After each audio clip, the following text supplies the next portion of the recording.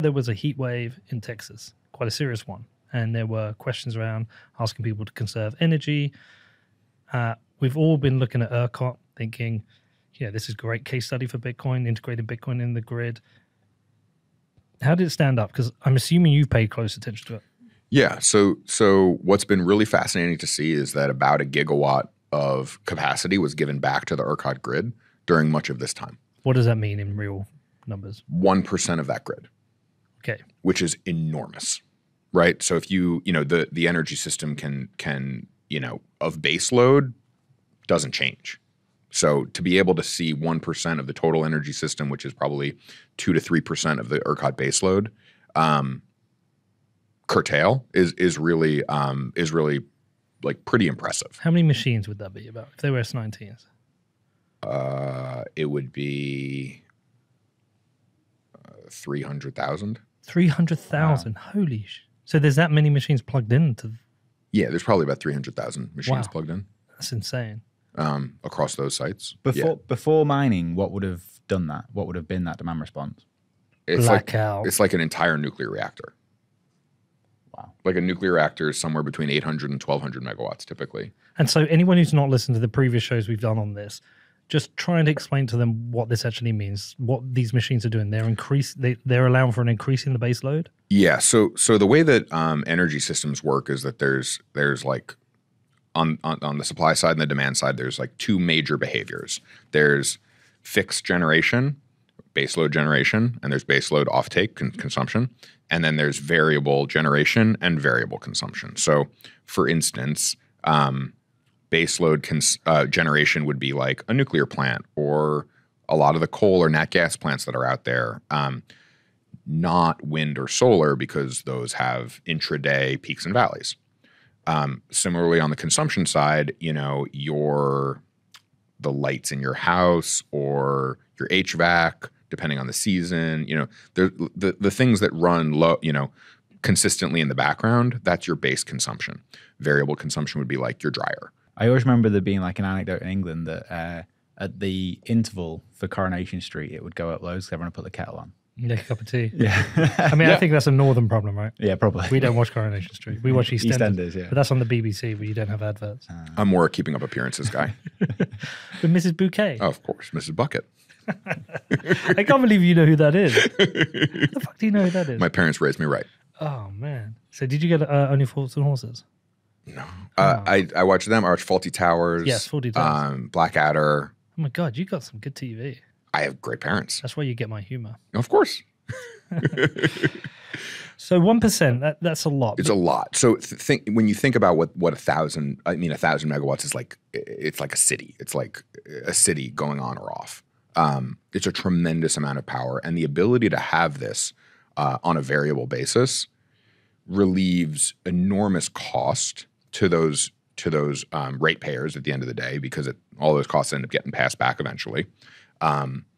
And it lowers the stress on the system. It reduces the need for peaker plants. So when you think about, ERCOT wakes up in the morning and says, oh shit, there's way more demand than there is supply. They have two options. One is to go call the coal plant operators and say, fire it up, boys. The other is to go out into the open market and to pay a very high price for more power to basically import the power into your system. Because the people on the other side of that phone call know you're a forced buyer, and so they're going to take you to the edge of what you could possibly ever pay for that. So either way, it's bad, right? And what a curtailable piece of the load means that there's now 1,000 megawatts of capacity that don't have to get turned on at one of these high demand, whether it's diesel or coal or whatever the generation source is, or it's 1,000 megawatts that don't have to get overspent on in the open intergrid market and then get ported in. And oh, by the way, if you look at the geography of Texas, where is that power needed? It's needed in Austin and Houston and Dallas, which are southern. And so you got to move that power really far. And we know from past discussions that when you move power over a long distance, not all of it shows up. So you've got to overbuy for the power because it's coming from further away. There's lots of problems. Introducing a load like this to a system at the level of flexibility and the level of high frequency response time that Bitcoin miners are able to offer is unprecedented. What have the miners swapped out in the system? Have they swapped out a need for, that demand response power, or have they increased the total amount of power being put into the system? And then, so that's a tricky question. okay, When new generation gets put into a grid, that's a multi-year planning process because you've got to manage where that power is located. What are the zones? What's the infrastructure? What's the transmission? All the different types of upgrade and development downstream needs from, let's just say I build a new whatever generation plant. Plugging it in is hard. Getting approval to plug it in is hard. Making sure that it's all going to work is hard. So that's all kind of proceeding, that along the planning lines that happened in 2017, 18, 19, and 20. That's all kind of chugging along. The Bitcoin miners are a straight up reduction in demand. right. So it's like going to the supermarket and the first 100 people who show up in the morning saying, we don't need to shop today. Huh. And how many miners could, how much power could the miners take in the system? Like, could they get to 10%? Would that be a good thing? 20%? In Texas, there's probably not enough to go much more than we've already seen. Right. Okay. Because right now, I think that the demand response hours are probably more valuable than the mining hours during the most congested times. Right. Okay. But there was no situation, say, if those miners weren't there, that the system would have failed. Or is there? Well, it's tricky. So I can't say it wouldn't have failed. We don't know what would have happened, but the stress on the system would have been really quite significant. They would have needed to forced shutter. Rolling brownouts or blackouts in certain areas are a possibility. What's at that a brownout? point. A brownout is when you lose access to like firm power. So a brownout is like a partial shutdown. A blackout is like you've lost access to the transmission line. So a blackout is literally the lights go out and everything goes out. Everything goes out. But a brownout, what does that mean? Intermittent or? Yeah, it's like insufficiently stable power. Right. I'm sure they're like, who's going to DM us after this? It's going to be Blake. He's going to say, well, there's a technical definition. Well, do you know what we say to Blake? You should have come on the fucking show. You had your chance. We asked you. You were busy. Can we get him on? Yeah, I can Blake. DM him. I like Blake. He's a good guy. I mean, this ERCOT thing's great. It's like super interesting. But do we know of any other grids who are now starting to look at this? Well, California's been struggling for a long time. Okay. I don't think they're as constructive as ERCOT is. I think they've got different problems. I think that, what we're seeing is, how much have you paid attention to what's happened in Germany? A lot. Okay. So it sucks. It's not good. Mm-hmm. This is kind of the terminal velocity of a lot of really, really bad energy policy. Mm-hmm. We are not in the same position as Germany, but we're on the same roller coaster. You're not building any nuclear reactors? Haven't they just decommissioned their last one? They're fighting to keep it open. Okay. Has Schellenberg had anything to do with that? Because I know he's a huge advocate. Yeah. Yeah.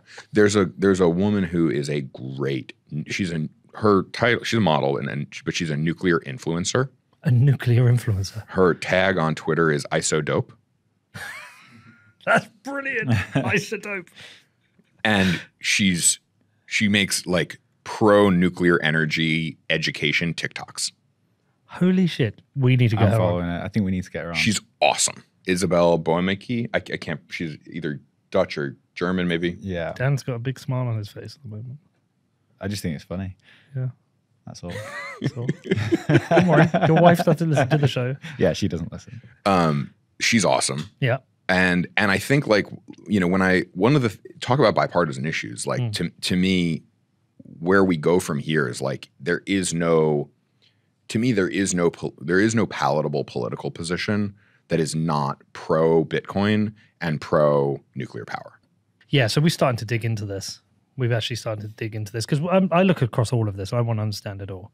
Look, I accept there's a climate issue. I also accept we have a massive issue with not allowing people to generate energy. Like, energy is important for humans to flourish. I get it. And the bad that will come from unstable power grids and increasingly volatile access to energy and increasing price. Because let's be very, very, very clear. In Germany right now, it's not only that they are starting to have power rationing come to the market. They're also paying 3 times as much for what they're getting. Yeah. So if you told the average American household that your utility bill is about to triple, get me that nuclear shit. Get Mr. Burns in. How transferable is it though? Like to take what they've done at ERCOT and do it elsewhere? Because it's like an isolated grid, right? At ERCOT. So I think that it's important that we clarify exactly what you mean, what they've done in ERCOT. The demand response and presence of miners. Yeah, and sort of integrating that with the grid. I think that's very achievable everywhere. Okay. Hold on. What is the deal between the grid and the miners? So in Texas, there's some unusual dynamic. There's two driving forces behind why Texas is an attractive place to mine Bitcoin, based on this sort of grid integration thing that's been kind of at the center of a lot of the conversation. The first is that it is a fully deregulated market. So granular, hour to hour, real time pricing, bid in, bid out. So if let's just say I buy a forward contract for 1 day of power, or 1 month of power at $25 a megawatt hour, and then the price spikes, I can choose to give that power back and make the difference. I can't do that in New York City. Why? Because it's not a deregulated power market. So there's a group in the government called FERC, the Federal Energy Regulatory Commission. They govern all power generation assets everywhere in the U.S. other than ERCOT because it's deregulated. And so the first piece is the ability to interact on a very granular basis with the power. The second is that there's this other thing called demand response. And other grids in the U.S. have demand response programs. The revenue from demand response programs in Texas is just higher. Right? There's more volatility, there's more congestion. It has to do with how the state is laid out and the load zones and all this other stuff. But the net of it is that if you're a miner in Texas and you participate in a demand response program, there's more revenues available to you out of a program like that there than elsewhere. And is that because you get power cheaper, but on the condition that you turn it off at a certain point? You get paid to give the power back. You get paid to give it back. And at the time you give it back, do you get paid more than you get to mine? Sometimes. Yeah. You can. And I guess, does the miner have a choice? Like they have to offer them though. So there's different programs. Right. Sometimes you can get put to give the power back. Sometimes it's voluntary. Sometimes it's you need to give back a certain number of hours. There's other everything is up for grabs. It's very complicated. Yeah. But there's a lot of opportunity around intermittent consumption in ERCOT that's more attractive than elsewhere. So back to the nuclear thing, because again, we're starting to look at that now. We want to get some people on nuclear. We want to understand it more. I have people. Okay, give us your people, because there was Mark Andreessen was on Rogan talking about it as well. Schellenberger's been talking about it.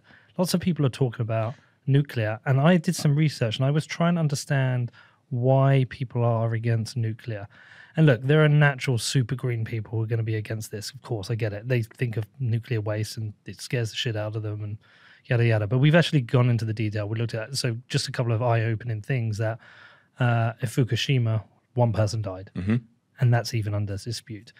With Chernobyl, what was it, like 26, 32, something? It was something like that, yeah. These aren't great. Every death is horrible. And there's been these other externalities, like the region of Chernobyl is a no-go zone. And lots of people got cancers and things. Again, it's all terrible.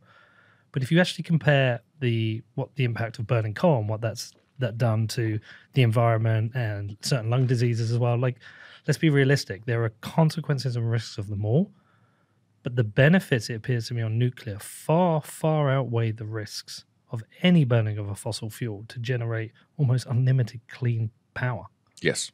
It doesn't make any sense. So let me take you back even a further step behind nuclear, which is that this idea in modern times that we can't have access to as much energy at a very low cost that we want is false. We can have as much as we want. We just need the will to invest in it. We need the time and the effort to improve the technology.